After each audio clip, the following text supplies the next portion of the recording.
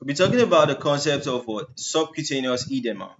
Now, talking about subcutaneous edema, you have two words to actually deal with. What is subcutaneous?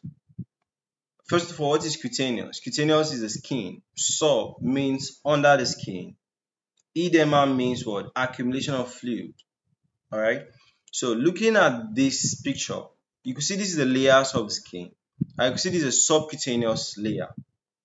Now the subcutaneous layer is just beneath the skin. You know the skin is made up of what? Epidermis and dermis. Collectively they are the skin. So you are seeing there's a subcutaneous edema. That means what?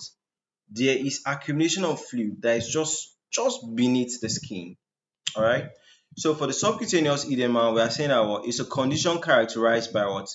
Accumulation of fluid in the subcutaneous tissue, which is the layer of tissue just beneath the skin. Alright. So there's accumulation of fluid just beneath the skin. Alright. Then causes. It could be due to fluid overload like from heart failure or kidney disease. Alright. It could be due to increased permeability of blood vessels. Due to what? Infections or inflammations. It could be due to obstructions of lymphatic vessels. It could be due to some medications that you are taking, like steroids, blood pressure medications, and all that. It could be due to what? Malnutrition. It could be due to liver disease. It could be due to what? Venous insufficiency. All these things are possible causes of what? Subcutaneous edema. Alright, so you can see it. For the symptoms, it could lead to what? Or the patient might present with a swelling of the skin, alright, which should be obvious.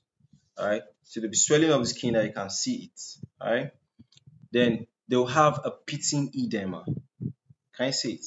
Pitting, where you press it, it should now stay there like a dimple before it comes up. Okay, so there'll be skin tightness or discoloration.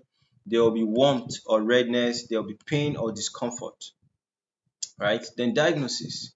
If you want to confirm physical examination, you are seeing the patient, touch it. Alright, press it to see if it is pitting and all the stuff. Then take a medical history. They can also do imaging studies like ultrasound, CT scan just to confirm. You could do blood tests like what? Electrolyte levels and liver function tests just to what? Further confirm. Treatment. If there is any underlying disease condition, which is normally the case, causing it, you treat it. So treat the underlying cause. Then manage the fluid. Give them diuretics so that it will now increase the way the blood is flushing out. The body is flushing out water. Okay. Then compression bandages or stockings. Alright. Elevation of affected limb. Elevate it. Pain management and nutritional support. If there is a subcutaneous edema, what could be the complications? It could result to skin breakdown or ulceration. It could lead to infection. It could lead to scarring or fibrosis. It could lead to limited mobility or function. It could lead to a chronic type of edema. Alright, so I think that's it for the subcutaneous edema. Definition, causes, symptoms, diagnosis, treatment, complications. Alright.